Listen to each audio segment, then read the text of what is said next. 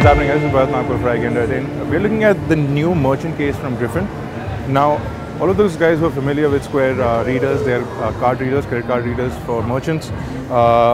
They've tied up with Griffin and they've come out with this nice case, and a lot of guys using the Square reader will actually like this.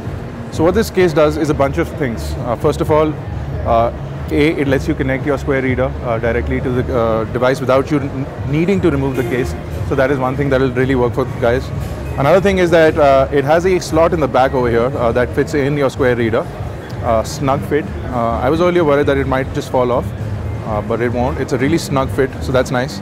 You also have a guide over here that will help you guide your credit card when you're swiping it, so no issues with that. They've also left a cutout, so you can use it with the 5 or the 5S, depending on what device you have. So you can continue to use the fingerprint scanner if you have one on your device.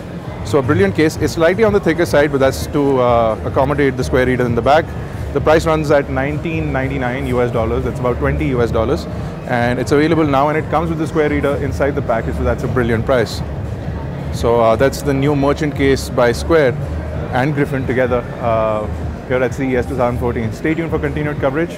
We'll be back in the next one. See you guys.